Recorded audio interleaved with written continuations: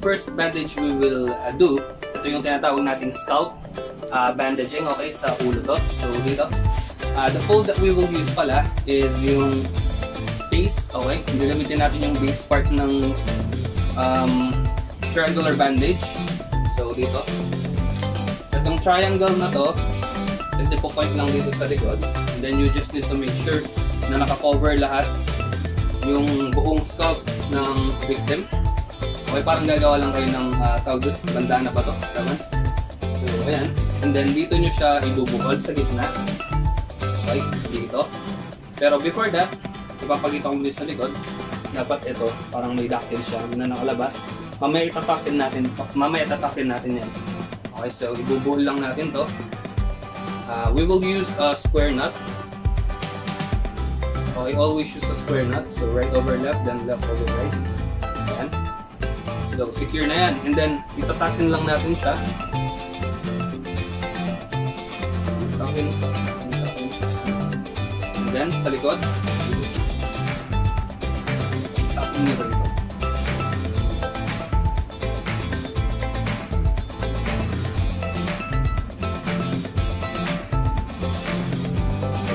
So that's it. So this is what we call a scalp bandage. Scalp bandaging yan. Diba? So, yan. Easy. Next natin is yung tinatawag natin forehead bandaging. Okay, yung forehead injury naman. Assistant. Okay, so forehead naman, for example, dito yung sugat, okay, or anywhere in the forehead. Yung gagawin mo lang sa bandage mo, itutupin mo lang siya. So you need to do a cravat bandage. Ito. Okay, so gagawa lang kayo ng bandana. You just need to make sure that it's not pretty tight, not pretty loose. Okay, sakto lang. And then, same dun sa ginawa natin sa scalp injury. Okay, i-fold lang din natin ito sa harap. Yan, parang maglalaba lang yung mga parents natin, diba? So, right over left, left over right. So, always make sure to use a square nut. Nakal naman makita. Ayan, it is. Okay, and then make sure to tuck it in. Ayan. So, ganyan lang yung sa forehead bandaging. Okay. Forehead, side. Ganito lang siya. Alright. So, dito nyo siya ipapaikot. Alright, ayan. And then, itatali ito sa side. Okay, ganito.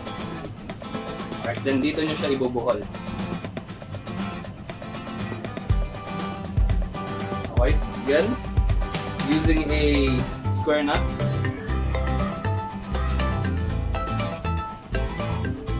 Okay, and then itakin lang yung sobra. Ayan.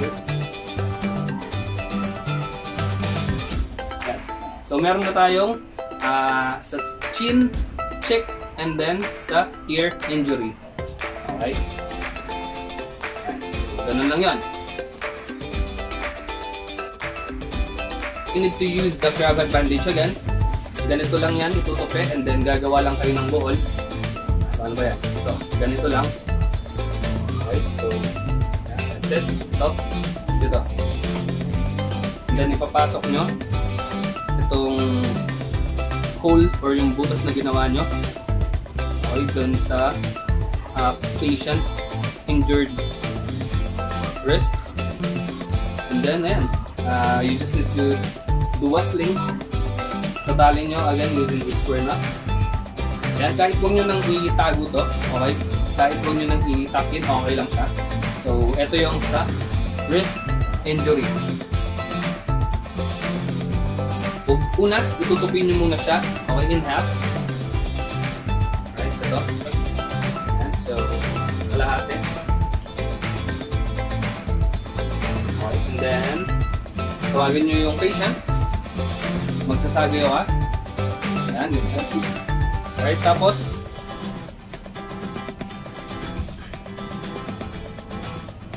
okay, kailangan ipasok lang dito. Then,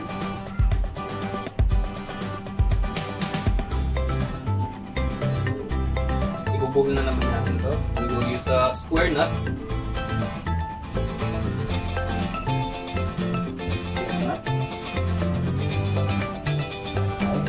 And then, may sobra dito sa bandang elbow niya. Okay, ito. So, ibubuhol din natin.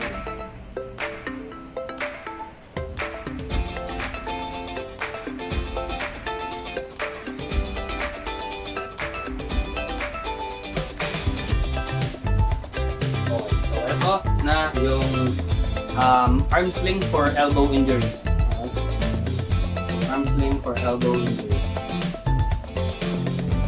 Okay, good. Ito yung triangular bandage. Okay, ito yung pinakamahaba. Ito yung sa apex. Okay, naka-cover dito yan.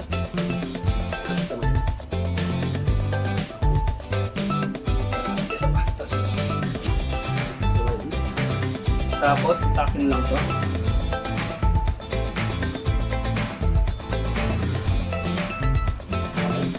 Tapos, dito sa likod. Huwag muna siyang ibuhol.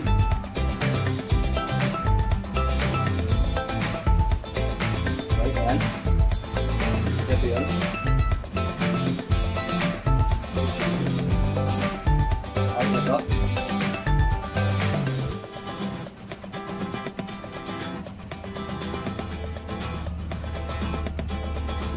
Square na. Tago.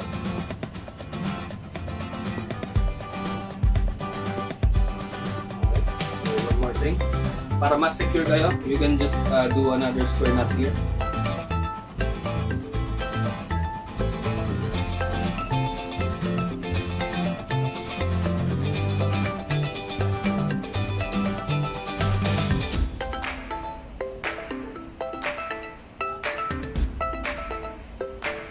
Okay, so yan.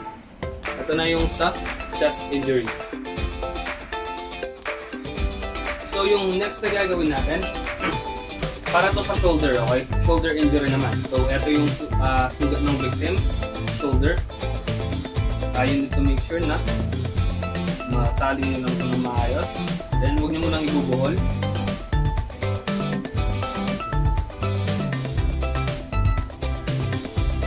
So then dito nyo siya ibubuhol sa gilid. Okay. Okay, yun yung square na.